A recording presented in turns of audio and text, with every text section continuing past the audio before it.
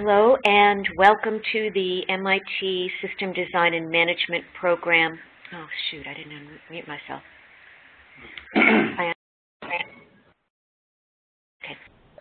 Hi again.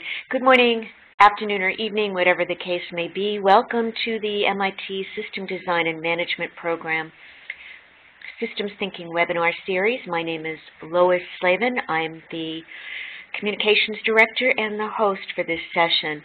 It gives us great pleasure to host Dov Dori today, and with that I will turn it over to him with just one note.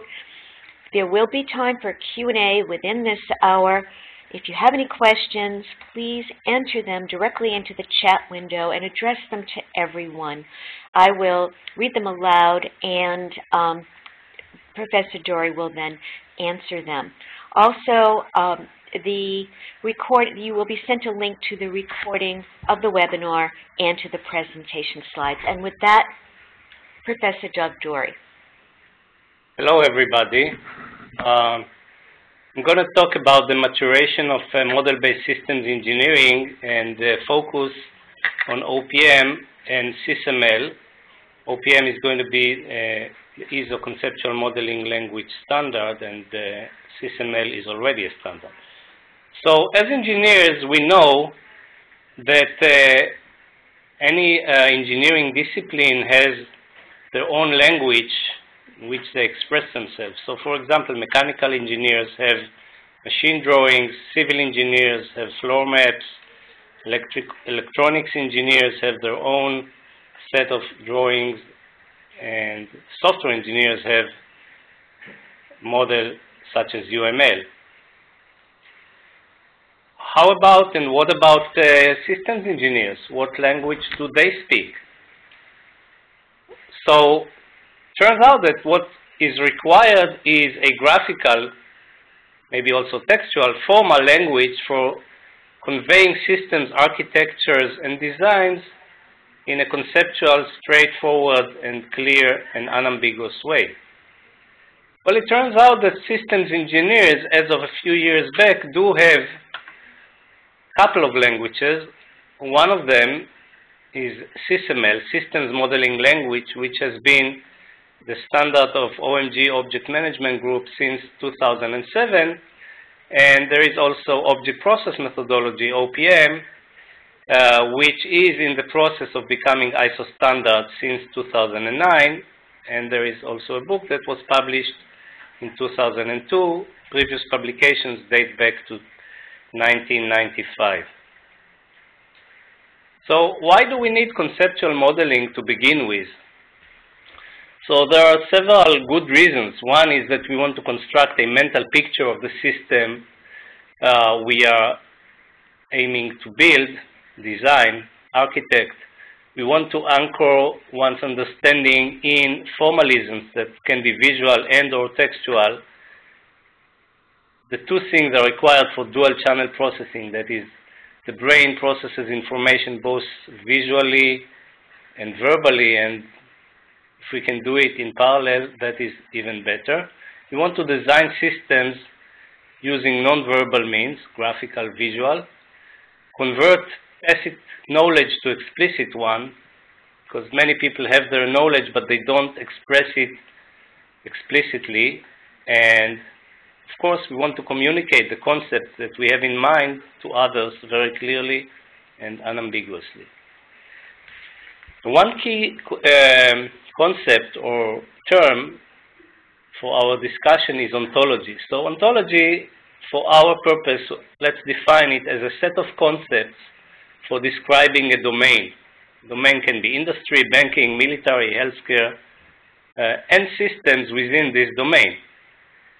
This has been in use for quite a long time. We define a universal ontology as a set of concepts for describing the universe and systems within it, which is domain independent. It is not geared towards any specific domain. Therefore, it is called universal. And what we want to really do is have ontological grounding of model-based systems engineering. That is, we want to have a justification of what building blocks we are going to use in our modeling language, not just start using anything.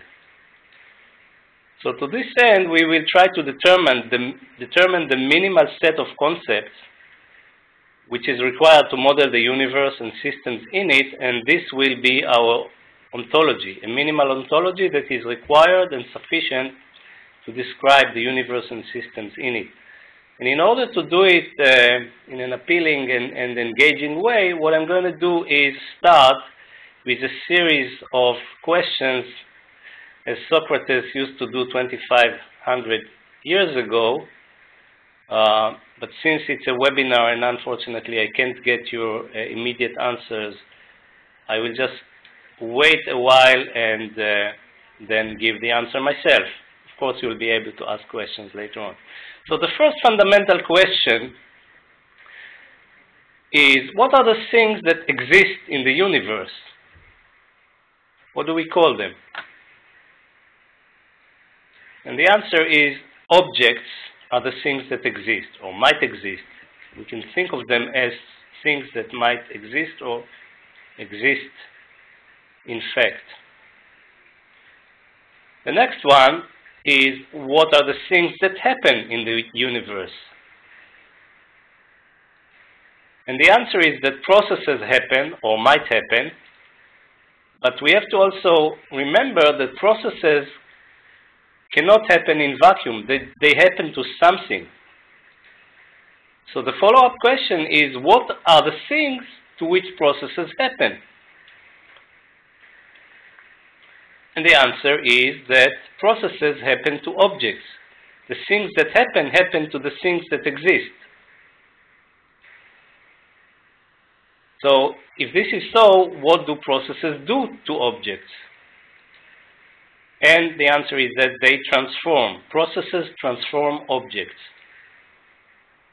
So next we can ask, what does it mean to transform? What does it mean for a process to transform an object? Transforming of an object by a process means one of three possible things. The process can create an object, the process can destroy or consume an object, and the process can affect an object. So creating, which is equivalent to generating, and destroying are quite straightforward. But what does affecting mean? What does it mean for a process to affect an object?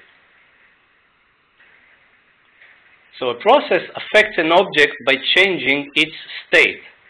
So here we introduce, in addition to objects and processes, a third term, which is state, and objects therefore must be stateful. In other words, they must have states. So we are talking about not just objects, but stateful objects and processes that transform them.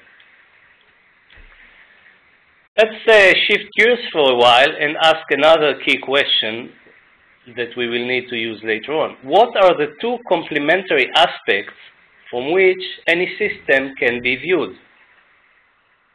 Two key aspects. So the two key aspects are structure and behavior. Structure is the static aspect. It answers the question, what is the system made of? What are the parts? How are they related? The second aspect, the complementary aspect, is the behavior. It's the dynamic aspect. It answers the question, how does the system change over time? What happens to the system and to the objects in it? In addition, there is a third aspect that is only relevant to man-made system. What is it? Well, the function, or the utilitarian, the subjective aspect, answers the question, why is the system built? For whom? Who is the beneficiary? Who benefits from operating the system? This question has meaning only in the context of man-made systems, but much less so in natural occurring systems. So, what is the basic idea behind conceptual modeling? We have the conceived reality as we sense it, we engage with the world through our senses, and we conceive some view of the reality. We see things, we hear things. So here is an aircraft, airplane, a bus. Here is a person filling gas. So the airplane is modeled by a symbol, a rectangle, in which airplane or aircraft is written. A bus, similarly, is modeled by a symbol for the bus, an object. So these are two objects. The third one, however, is different. We see something happening, not just an object existing, but we see a process. Before this, let us see what the common between aircraft and buses. So aircraft is a vehicle and bus is also a vehicle. So we see that we can start see how we can generalize things which is part of the conceptual modeling. Generalization, specialization is an important relation, structural relation between things, be they objects or processes. So now, looking at this process, this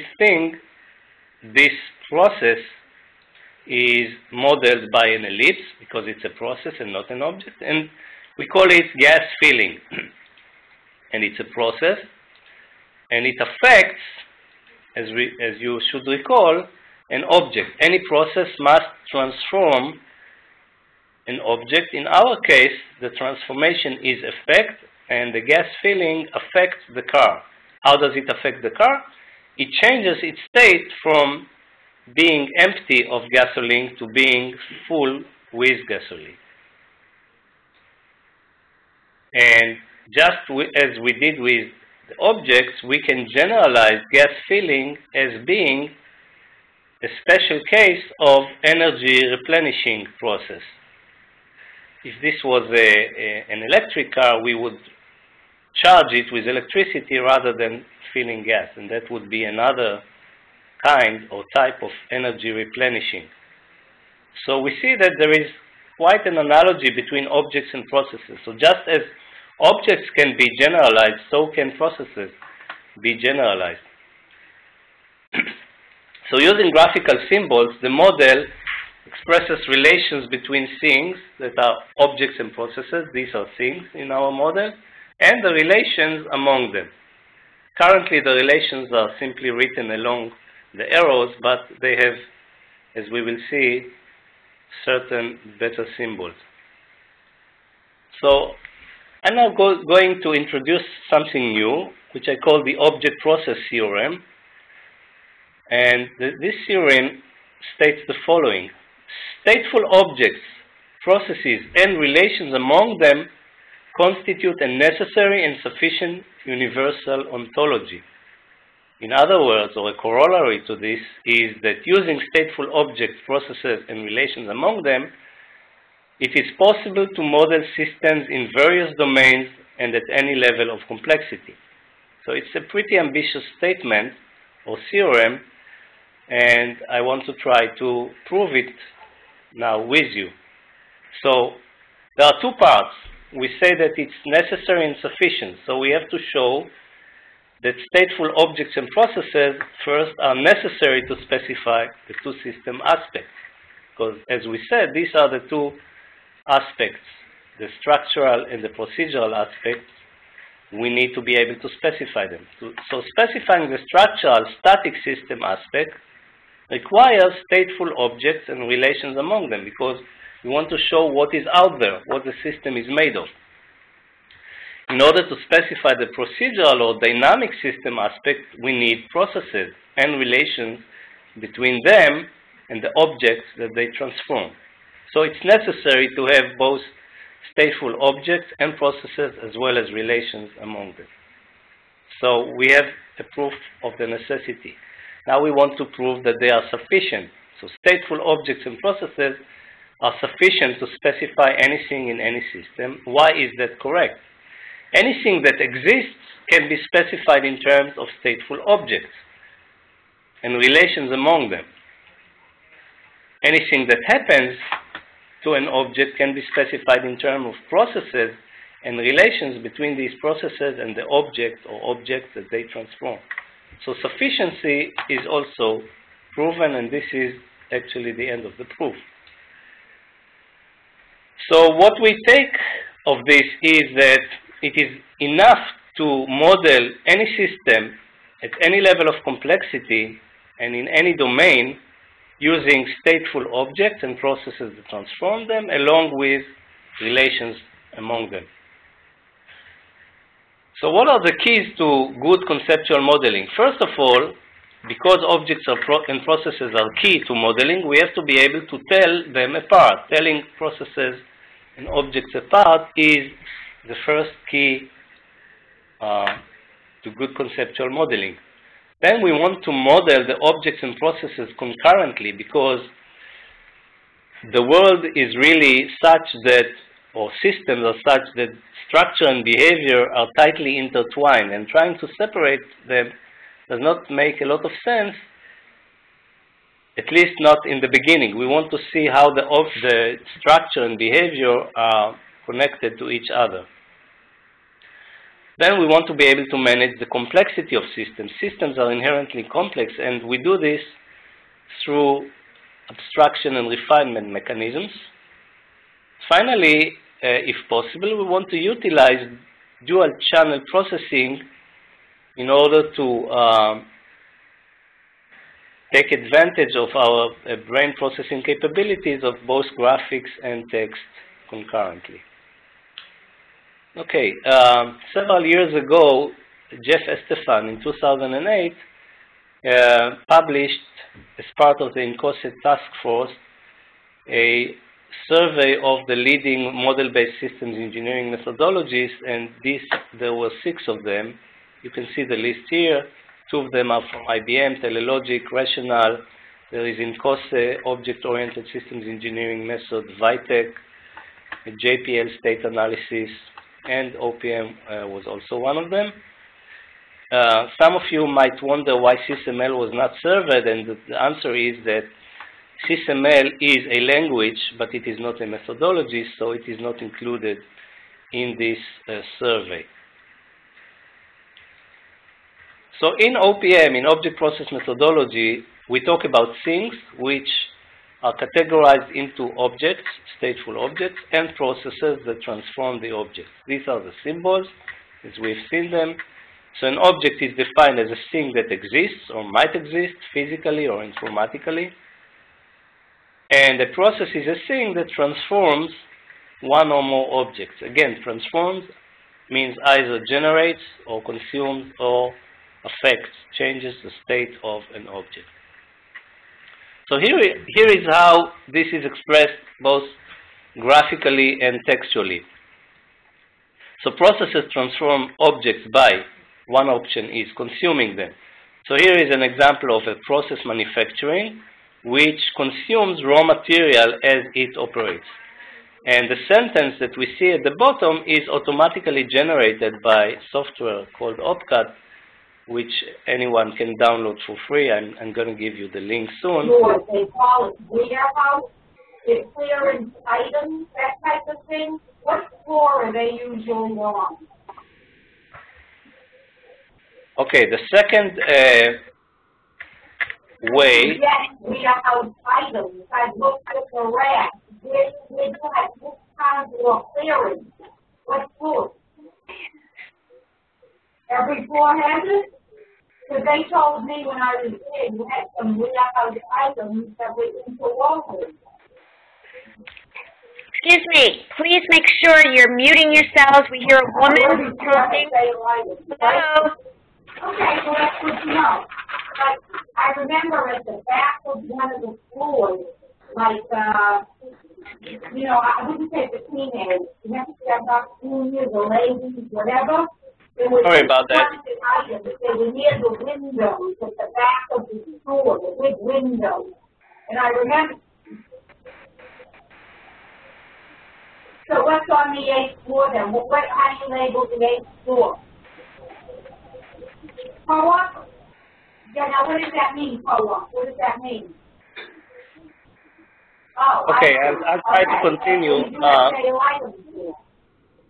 Okay, thank you, honey. Take care. Okay, hopefully this will not happen again. So second way of transforming processes by objects is creating them. So here we see manufacturing, creating the product. So you see another sentence was added here, manufacturing yields product. And that's the same arrow, except it goes from the process to the object. Whereas the previous one went from the object to the process.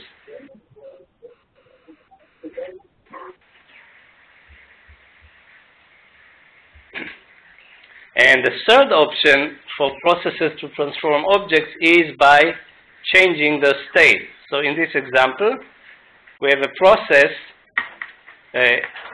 testing which changes product from a state of being pre-tested to a state of being tested, and that translates to a couple of sentences.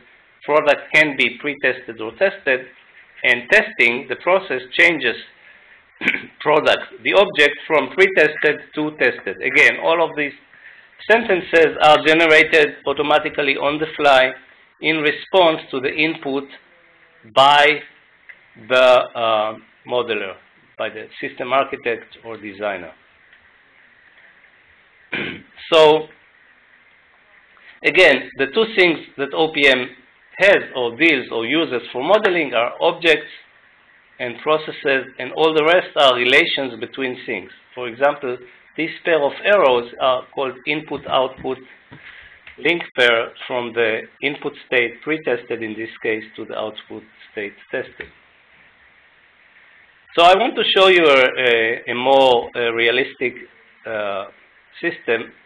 We all have experience with baggage handling, and sometimes it also gets lost. So here is a model of baggage handling, which is the main process that you see in this diagram. And we see the objects revolving around it, which are the passenger, the baggage location, which is an attribute of the baggage, the airport, and the airline. These are the major objects that are involved in this process. So the system's function is really this main process in the system diagram, the top-level diagram, which is this one. This, by the way, is the graphic user interface of OPCAD, the software that I mentioned. And one of the guidelines in the OPM methodology is to start the modeling with depicting the function of the system, what the system does to benefit one or more users, beneficiaries. So in this case, it's baggage handling. Processes should end with ing to give the feeling of something happening. The beneficiary in this case is the passenger, and the operand, the thing that the baggage handling operates on, is the baggage. The attribute of the baggage is the location, which needs to be changed from origin, the original, the initial state, to the destination, the final state. All this is expressed textually here at the bottom with what we call object process language, or OPL for short. These are the attribute values, origin and destination. This whole thing is called object process diagram, or OPD for short. And the text at the bottom is object process language, or OPL, which, as I said, is generated automatically on the fly to interpret textually what is expressed by the modeler graphically at the top. On the left, you can see a hierarchy of object process diagrams, because now that we have modeled the top level and we see what the system is all about and what its main function is, we can elaborate by zooming into the baggage handling and show that it is comprised of lower level processes. I can show it to you later on as we go if we have time. So one thing that OPM does is to unify the three aspects that we mentioned.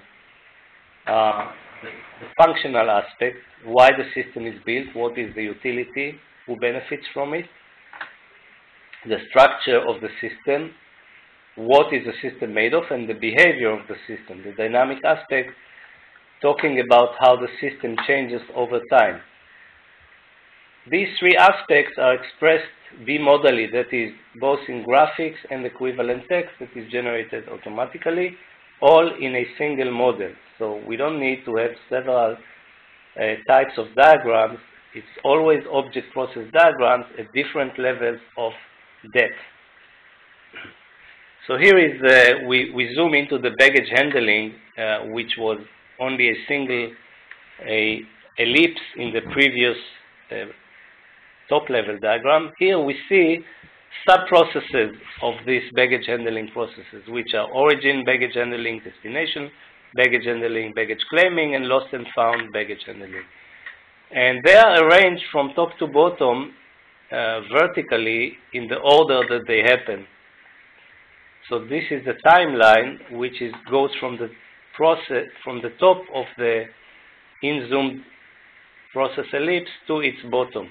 This is how time can be managed in a model, in an OPM model. And again, around we see the objects that are involved. Airport specializes into origin airport and destination airport. The airline is comprised, among other things, of lost and found desk, which is engaged in the lost and found baggage handling. The baggage has a location which, in addition to having the states of origin and destination, now we can see that it also can be aboard the aircraft or someplace else, which is not we don't want to have, but this happens. And this is, for example, a condition for having the lost and found baggage handling sub-process execute.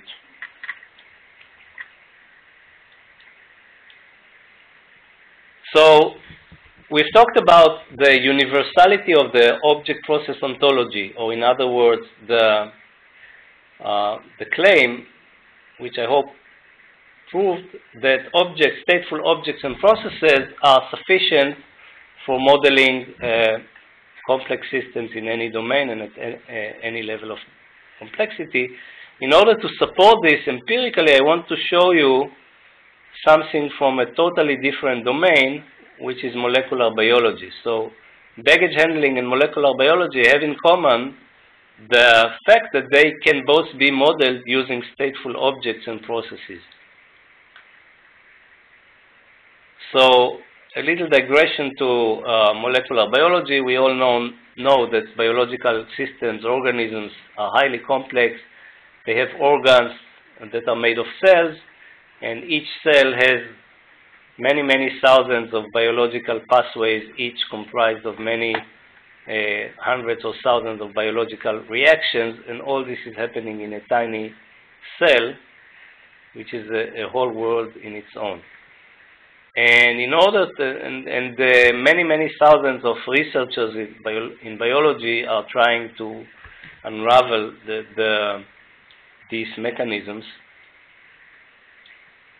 And this is what molecular biology is all about. So we have, a couple of years ago, actually more than that, some 5 years ago, we started with the idea that OPM can be very effective in modeling biological systems, and collaborating with Professor Mordechai Choder from the Faculty of Medicine and Judith Somek, who just finished graduating and has a PhD around this subject. We have developed conceptual model-based systems biology approach in which we use OPM to model complex biological systems. And what we did in this particular work is to look at a set of about 40 papers related to the messenger RNA transcription cycle, and we modeled it in a very detailed level.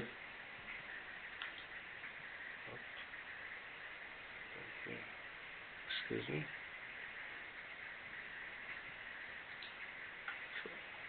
Where is it?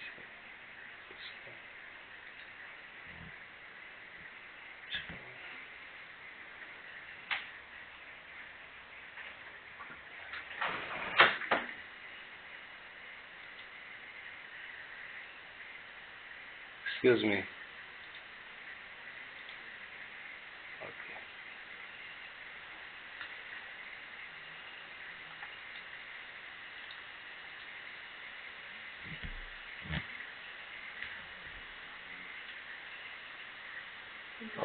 Oh, maybe I think I by mistake I clicked and I got to.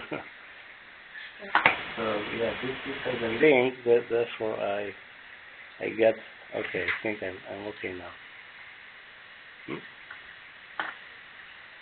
I shouldn't click. Okay, I know what I need to do.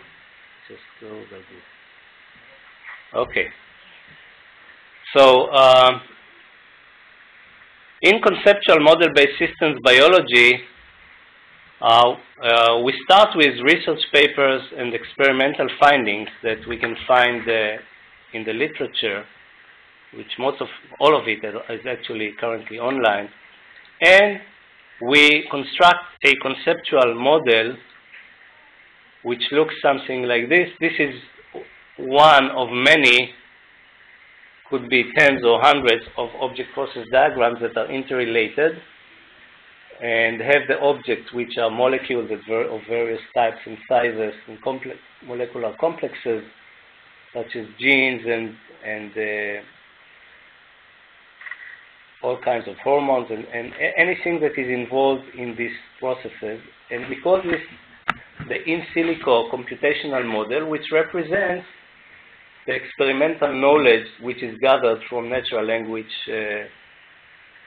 papers that are available online.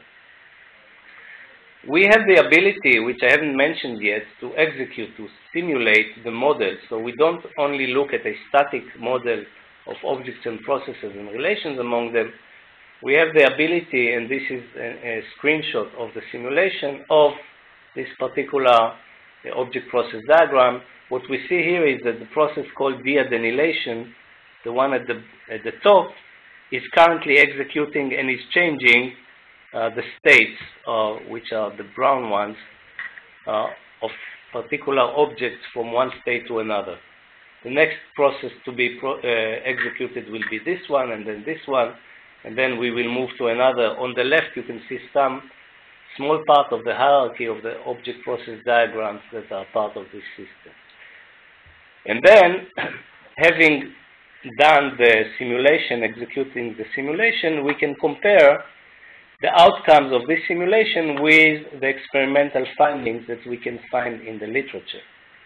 Obviously, there will be knowledge gaps because not everything is known, at least in the system that we have been working on. And so by modeling, we stumble upon knowledge gaps that we can at least determine what they are. And so we verify that the in silico computer simulations are compatible with the experimental results, and when they are not, we define knowledge gaps and what needs to be done in order to close these gaps. So this is a research cycle that goes on, and the next stage is that we add new biological conjectures, one or more, maybe one at a time is a better approach, and we so we do some perturbation of the model according to what we think might be the case, and again execute the model and check the results experimentally in real in vivo, in vitro, wet lab experiments. This is the part of the biologists, in order to verify that the result, according to the conjecture, really is in line with the findings in the lab. If so, that is a very good indication that our conjecture is indeed true. In reality, what our experience has been that it is not enough to have just one, it's a very long iterative process of refining the model further and further in order for it to meet, when executed, the findings, the biological findings. But so it's an interplay between the in silico and the in vivo, in vitro experimentation in order to get them all in sync. So we evaluate the conjecture, we find knowledge gap, we design and do new wet lab experiments, and we iterate this until we have all of the facts in life. And that's what, there is another paper that has been accepted, will be published soon, which is a follow-up on the paper that I showed you.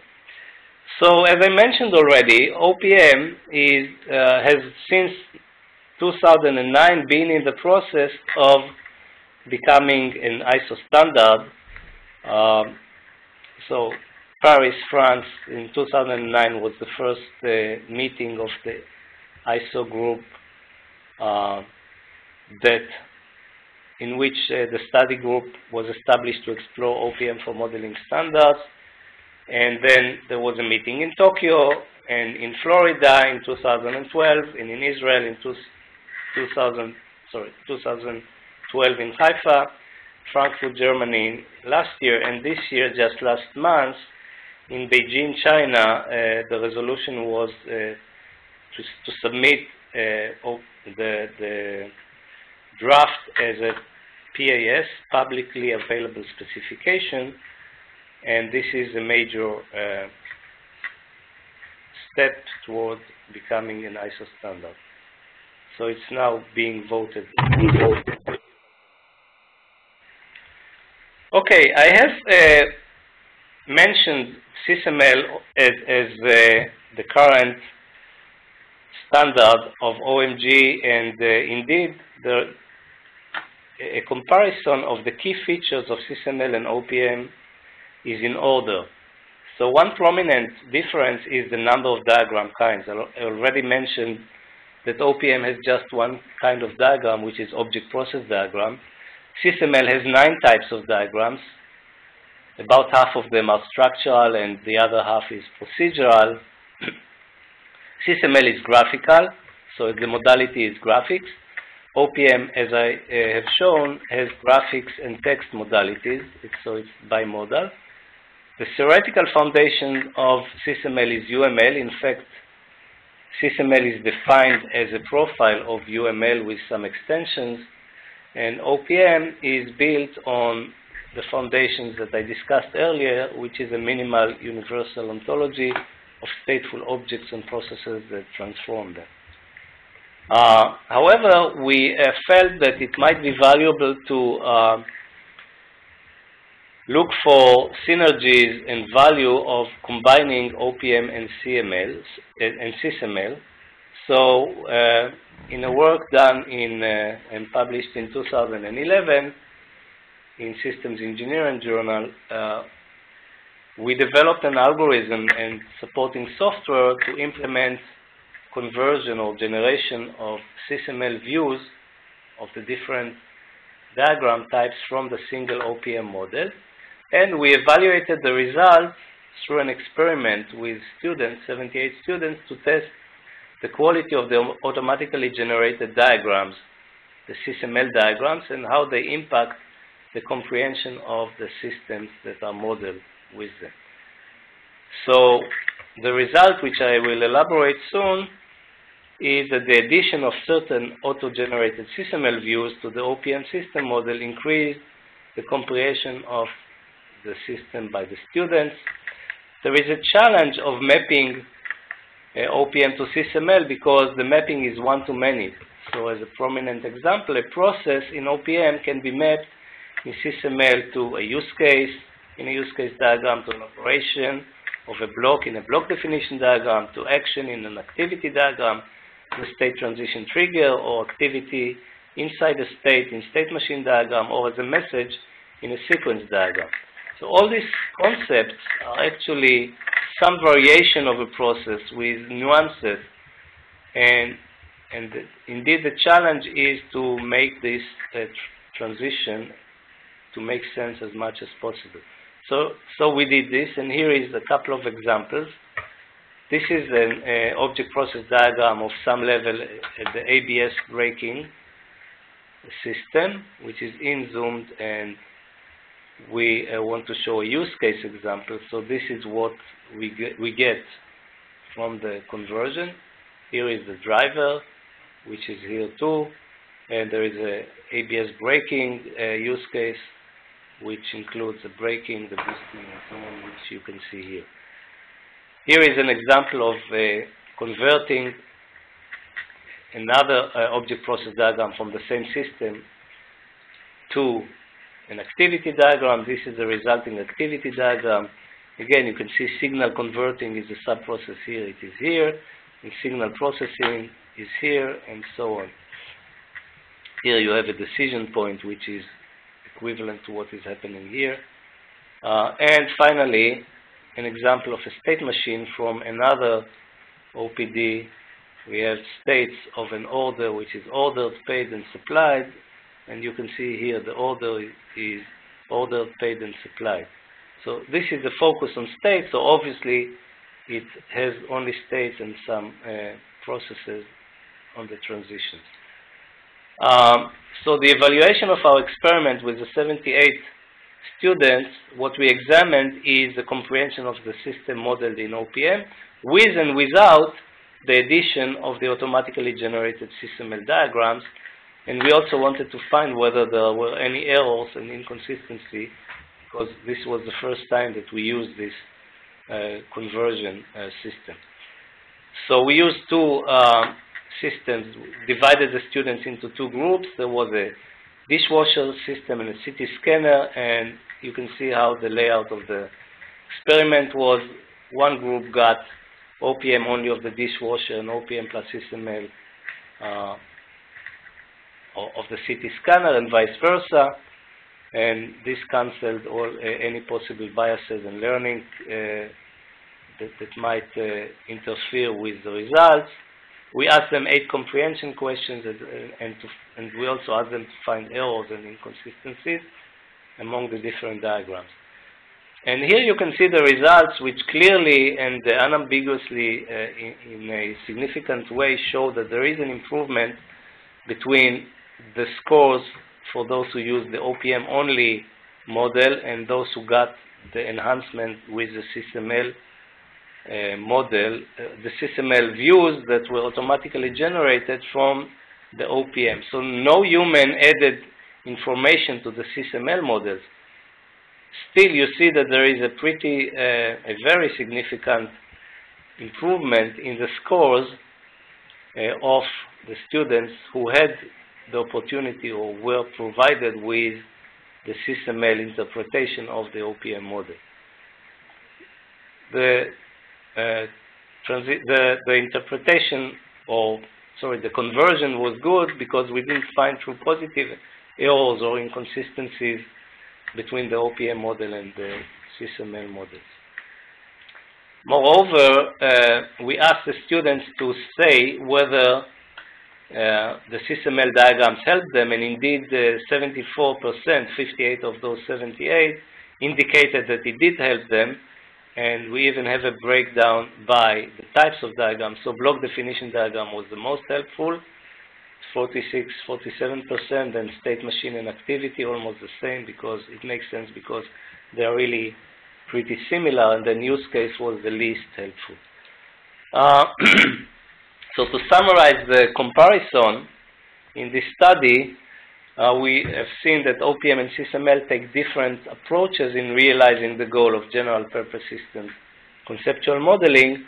OPM was especially good for idea generation and rapid prototyping at the early architecting and design stages, whereas SysML is more appropriate when detailed views are required, and this happens usually during later stages of the detailed design. So we see that each language has benefits and drawbacks, and neither is by all means better than the other.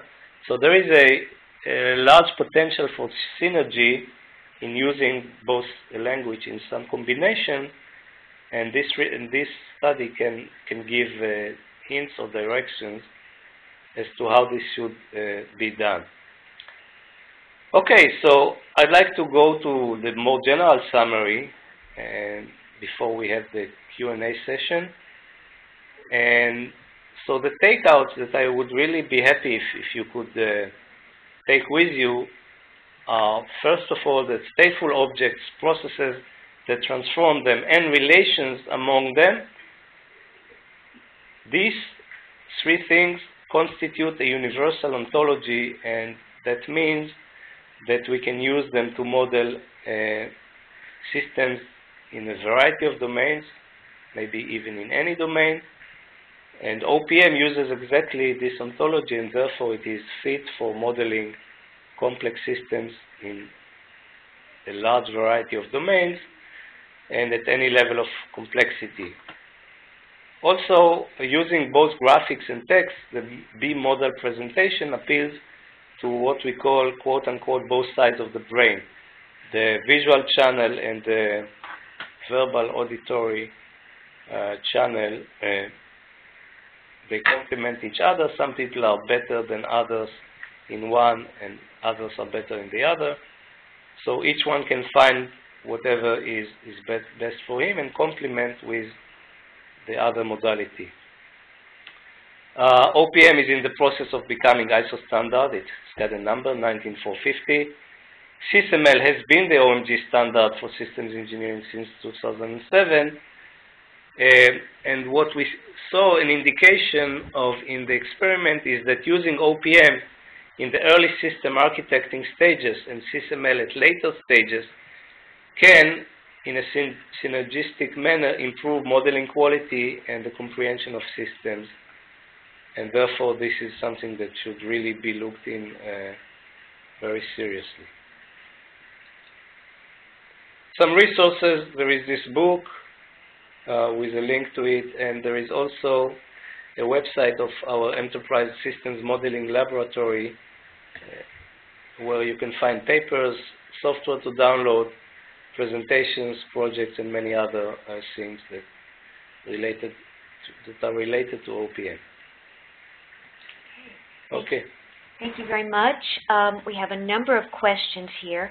The first is two-part, and it is by Sebastian Herzig. And the first part is, you mentioned that stateful objects, processes, and relations are sufficient and necessary to describe systems. Is there a base set of relationships, such as some sort of a base vocabulary, or are these very much domain-specific?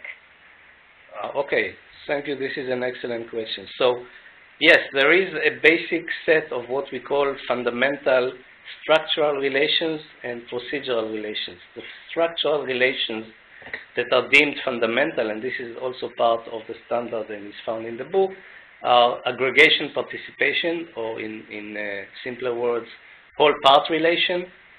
Then there is the generalization specialization, or the either relation as it is perhaps more known for, which is a relation between a general thing and a specific thing that inherits from it. And then there is a classification instantiation relation, the relation between a class of things, which can be an object or a process, and instances of that thing, and exhibition characterization relation, which is a relation between a thing and its features. And features are attributes and operations that characterize that thing. So these are structural relations. We also have a general relation which can be user-defined. As far as procedural relations go, we have, as you saw already, we have seen generation or result link, which is the graphical expression of a result relation, a consumption relation between an object and a process, and there is a state transition relation. These are the main ones. We have also conditional and event relations, but these are more advanced concepts that I didn't have time to even mention here.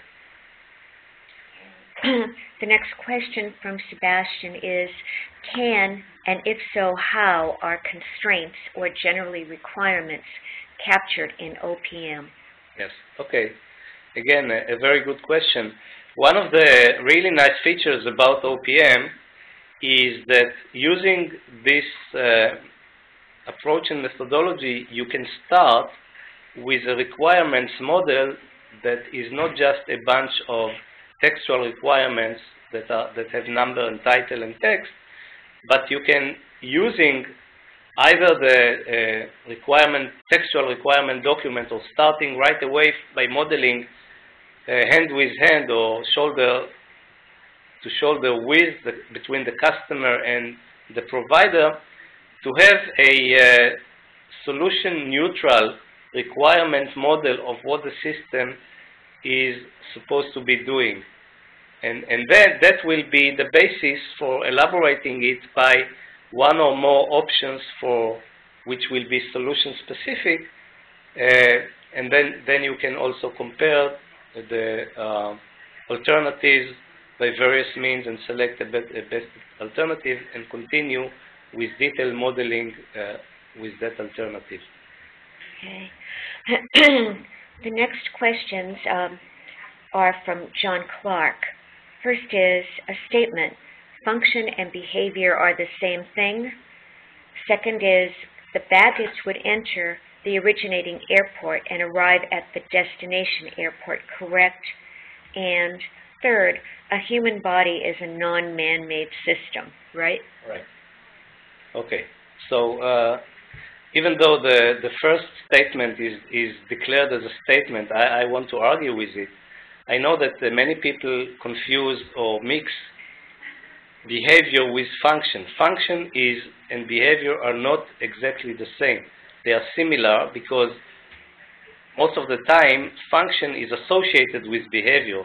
But function, at least the way I view it and I define it, is something that brings value to some user, to some beneficiary, whereas behavior is just a neutral concept of something changes being generated or consumed.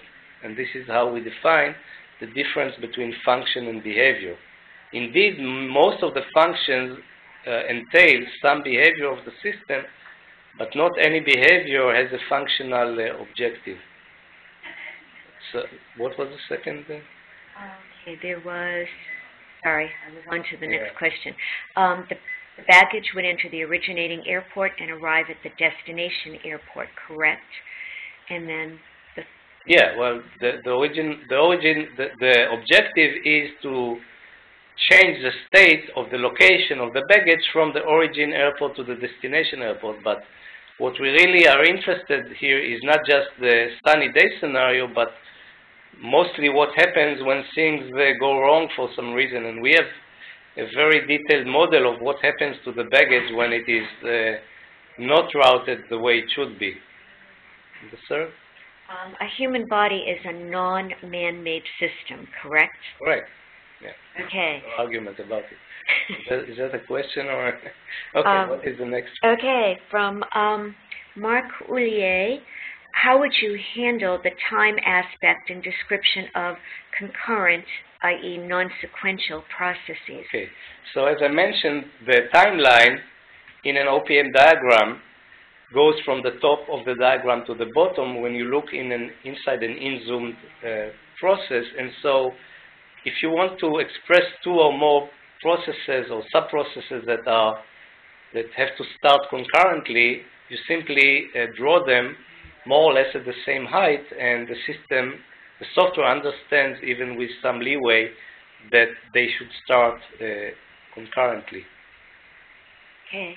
Next question from John Clark again. OPM is an abstraction of SysML, correct? Not quite. What I've shown is that OPM has been, first of all, the origins of OPM, as I mentioned, are in 1993, and the first paper was published in 1995. That is at least a decade or more before SysML or even UML were conceived. And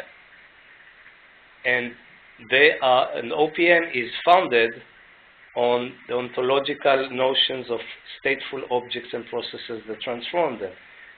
It comes from a different angle or train of thought than SysML.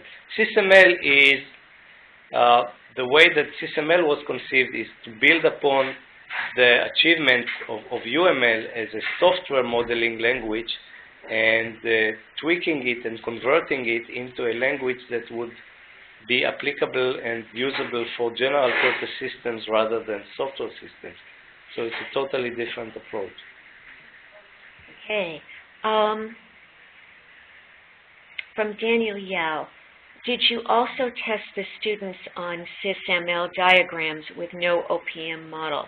Oh, that's exactly what my wife told me yesterday, what I should have done in this experiment. We didn't do this. This is something left to be done. Okay. From John Clark again, is SysML, if SysML helps the understanding of OPM, why do we need OPM? What does OPM add?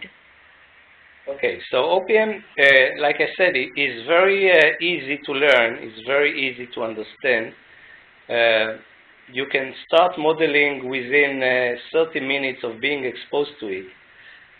Whereas in SysML and UML, for that matter, you have to really spend a lot of time, and the learning curve is long and much more tedious in order to start being able to produce meaningful models. Moreover, there are very little, if any, guidelines with SysML and UML of what diagram to start with, when to move to another type of diagram, when to return to this, what types of diagram to use for what purposes, and how they are interconnected.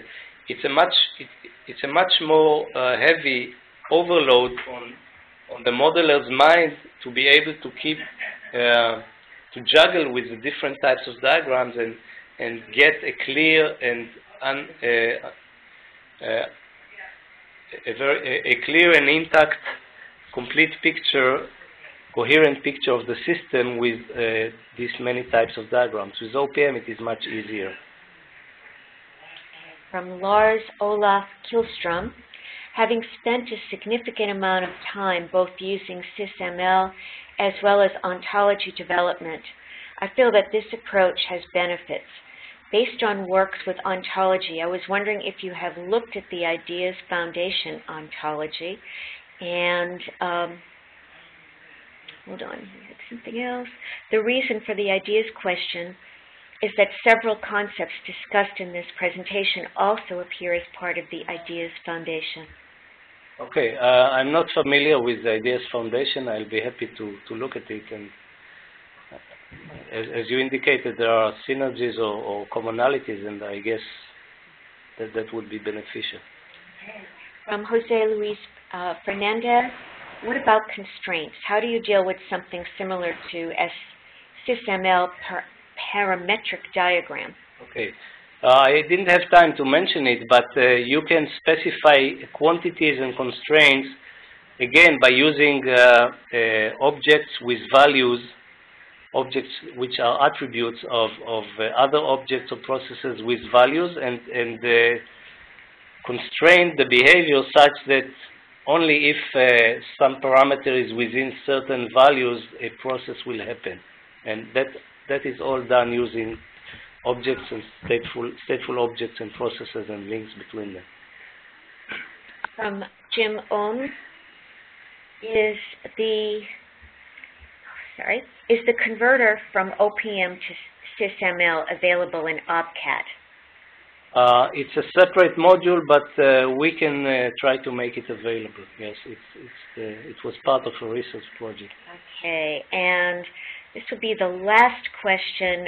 There are several more, and I'd like to inform the audience that there will be a follow-up email with links to the webinar recording and the slides, as well as to Professor Dori's email. So you can feel free to contact him directly if you'd like to discuss anything you've heard here. The last question is from Oswaldo Arias. Is the OPM book available in digital format? If so, on which websites? Thanks for the question. This particular book, although I asked for it, at that time, a decade ago, it wasn't very customary, but there is hopefully the next book, well, not hopefully, I know that the next book includes a digital form. And when will that be coming out? Hopefully in 6 months. Excellent. And we'll be happy to send you a link to the website where you can get a digital version after the book is available. I'd like to thank everyone for attending. I'd like to thank Professor Dori as well. And this, I have to say, this has been one of the more popular webinars in terms of questions from the audience. It's wonderful to see people so engaged. Our next webinar will be 2 weeks from today. We have Mona Vernon, an SDM alum who works at Thomson Reuters, who will be speaking. The topic will be announced later this week. And with that, thank you again for attending, and thank you again, Professor Dori. Thank you very much for your attention and interest. I look forward to interacting with you. Bye-bye. Thank you.